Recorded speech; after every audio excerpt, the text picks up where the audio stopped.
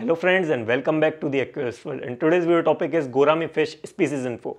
तो फ्रेंड्स जो gourami family है फिशेस में उसकी पूरी इन्फॉर्मेशन दूंगा मैं आपको इस वीडियो में, तो एंड तक जरूर देखना वीडियो पूरी। सारे पॉइंट्स बहुत ज़्यादा इंपॉर्टेंट है अगर आप गोरामी पेट कर रहे हैं तो गोरामी पेट करने का सोच रहे हैं आगे जाके। तो फ्रेंड्स और अगर आप नए हैं चैनल पर तो चैनल सब्सक्राइब करना बिल्कुल मत भूलना और बेल आइकन भी दबा देना ताकि सबसे पहले एक्वेरियम से रिलेटेड इन्फॉर्मेटिव वीडियोस आपको मेरे चैनल के थ्रू मिले।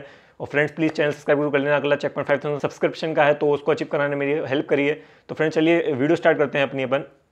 तो फ्रेंड जो गोरामी फिश फैमिली है वो एक्चुअली बहुत ज़्यादा पुराने टाइम से पेट करी जा रही है अपने एक्वेरियम में। जो गोरामी फिशेज़ होती हैं, गोरामी वैरायटी की फिशेज़ होती हैं, बहुत ज़्यादा पुराने टाइम से पेट करी जा रही हैं, लेकिन इनको कुछ ज़्यादा स्पेशल रिकग्नाइजेशन कुछ ही साल पहले इसे मिला है। और ये बहुत ज़्यादा अलग अलग वेराइटीज़ में आती हैं, जैसे अलग अलग कलर्स, अलग अलग साइज़, बहुत ज़्यादा वेरियस वेराइटीज़ में आती हैं अलग अलग। और जो एक बहुत ज़्यादा फेमस फिश है एक्वेरियम हॉबी की जिसका नाम बेटा फिश है, जिसको अपन फाइटर भी बोलते हैं, वो भी इसी फैमिली में बिलोंग करती है, गोरामी फैमिली में बिलोंग करती है बेटा फिश भी। गोरामी का जो ओरिजिन है वो ईस्टर्न और साउदर्न एशिया की मेजर स्लो मूविंग रिवर से है। गोरामी फिश की बॉडी के नीचे दो टेंटिकल्स होते हैं जो कि उसको अदर फिशेस से एकदम यूनिक बनाते हैं। और वो जो दो टेंटिकल्स होते हैं उनको फीलर्स भी बोला जाता है, क्योंकि जो उसका एटमॉस्फेयर होता है आसपास का वाटर का, उसको वो फील कराने में हेल्प करते हैं। और जो आसपास ऑब्जेक्ट्स होते हैं उनको ही फील कराने में हेल्प करते हैं, जैसे कि एक्वेरियम ग्लास हो गया या तो फिर कोई डेकोरेशन का सामान हो गया, तो उसको फील कराने में वो टेंटिकल्स बहुत ज़्यादा हेल्प करते हैं, इसलिए उसको फीलर्स भी बोला जाता है। गोरामी फिश के पास एक बहुत ज़्यादा ही यूनिक ऑर्गन होता है जिसका नाम लिबेर्थियन ऑर्गन होता है, जो कि एज अ लंग काम करता है उसकी बॉडी में। तो जो गोरामी फिश होती है वो हमेशा ऊपर जागती है और पानी के बाहर से एयर लेती है, इसलिए गोरामी फिश को गंदे पानी के वाटर में भी आराम से सर्वाइव कर जाती है। और जो लो ऑक्सीजनेटेड वाटर्स होते हैं तो उसमें भी बहुत ज़्यादा ईजिली सर्वाइव कर जाती है गोरामी फिश, क्योंकि उसके पास लिबेर्थियन ऑर्गन होता है। बहुत ही ज़्यादा यूनिक ऑर्गन नहीं है फिशेज़ में, बहुत ही कम फिशेज़ के पास होता है। तो और ये अपनी गोरामी फिश के पास होता है। जो मेल होता है गोरामी फिशेस में वो फीमेल के कंपैरिजन में थोड़ा बड़ा होता है साइज में, और जो कलर्स होते हैं उसके वो एनहेंस्ड होते हैं इन कंपैरिजन टू फीमेल। और जो फिन्स होते हैं मेल के, गोरामी मेल के, वो थोड़े बड़े होते हैं इन कंपैरिजन टू फीमेल गोरामीज। तो ये होता है मेल की थोड़े डिफरेंट रहता है मेल अपने फीमेल गोरामी के केसेस में।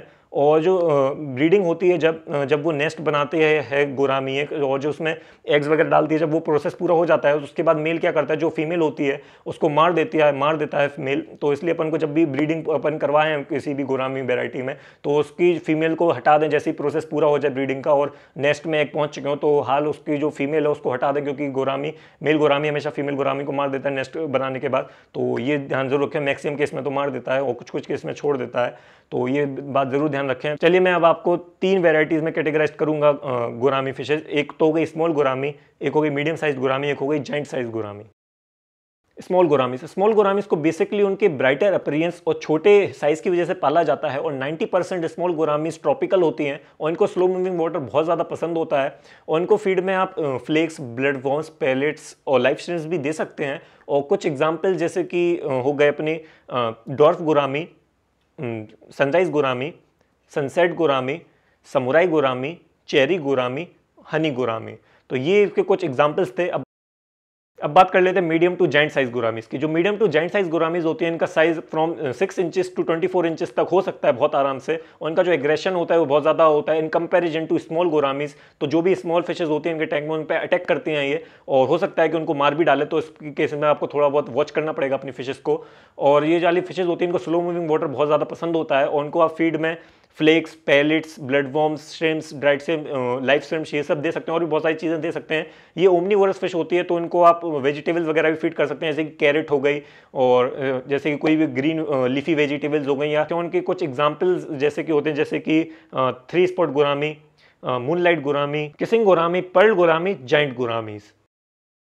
चलिए बात कर लेते हैं वाटर कंडीशंस गोरामी फिशेस के लिए। तो जो अपने एक्वेरियम के पीएच लेवल होना चाहिए एक्वेरियम वाटर का वो 6.8 टू 7.8 तक होना चाहिए, और जो टेम्परेचर होना चाहिए अपने एक्वेरियम वाटर का वो 25 degree Celsius to 28 degree Celsius तक होना चाहिए। और एक slow moving water aquarium provide करना चाहिए गोरामी फिशेस को, क्योंकि जो उनका ओरिजिन होता है वो स्लो मूविंग रिवर्स से होता है, और इनका हर हफ्ते 50% ऑफ वाटर चेंज हो जाना चाहिए एक्वेरियम का।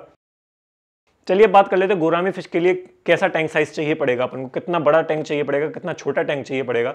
तो जो टैंक साइज होता है गोरामी फिशेस के लिए वो डिपेंड करता है कि आप कौन सी स्पीसीज की गोरामी पाले हुए हैं, कौन सी स्पीसीज की गोरामी आप पालने का प्लान कर रहे हैं। तो जो स्मॉल साइज गोरामीज होती हैं जैसे कि हनी गोरामी और डॉफ गोरामी हो गई, इनके लिए तो आपको 10 गैलन का टैंक भी चल जाएगा। लेकिन जो उससे थोड़ी बड़ी होती हैं जैसे कि Perl gourami, blue gourami, gold gourami, इनके लिए आपको अबाउट 30 गैलन्स का एक्वेरियम रखना पड़ेगा। और जो उससे भी थोड़ी बड़ी हो जाती है जो कि किसिंग गोरामी होती है, उसके लिए आपको अबाउट 55 गैलन का मिनिमम टैंक साइज रखना ही पड़ेगा। और जो सबसे बड़ी होती है दी ट्रू जाइंट, दी जाइंट गोरामी, उसके लिए आपको मिनिमम 250 गैलन का टैंक तो रखना ही पड़ेगा, क्योंकि वो सच में रियली बहुत ज़्यादा बड़ी हो जाती है साइज में जाइंट गोरामी। तो ये बात ज़रूर ध्यान रखिए। और ये सारे पॉइंट ही जो भी मैंने आपको वीडियो में बताया सारे कंसीडर करते हुए ही कोई गोरामी फिश को पेट करिए। और अगर कर रहे हैं तो उसको ऐसे ही कुछ केयर दीजिए ताकि आपकी गोरामी भी आपके साथ बहुत ज़्यादा हैप्पीली रह सके। तो फ्रेंड्स, आज की वीडियो में इतना ही। पसंद आए तो लाइक जरूर कर देना, सब्सक्राइब जरूर कर लेना चैनल को, और बेल आइकन भी दबा देना ताकि सबसे पहले एक्वेरियम से रिलेटेड इन्फॉर्मेटिव वीडियोस आपको मेरे चैनल के थ्रू मिले। और फ्रेंड, मुझे इंस्टाग्राम पे भी जाके फॉलो करिए। मेरे दोनों पेजेस की लिंक डिस्क्रिप्शन में है। मेरे एक्वेरियस्ट वर्ल्ड वाले पेज की भी लिंक डिस्क्रिप्शन में, प्रवेश चॉइस वाले पेज की भी लिंक डिस्क्रिप्शन, जो कि मेरा फोटोग्राफी का पेज है, तो उसकी लिंक डिस्क्रिप्शन में, तो जाके फॉलो करिए। मेरे सारी वीडियोस की लिंक डिस्क्रिप्शन में है, सारी मेरी वीडियोस देखिए। और नेक्स्ट चेक पॉइंट 5000 सब्सक्रिप्शन का है, तो उसको अचीव कराने प्लीज़ हेल्प करिए। अगर सब्सक्राइब नहीं करें आप अभी तक चैनल, तो चैनल सब्सक्राइब जरूर कर लीजिए। आज की वीडियो में इतना ही फ्रेंड्स, बाय फ्रेंड्स।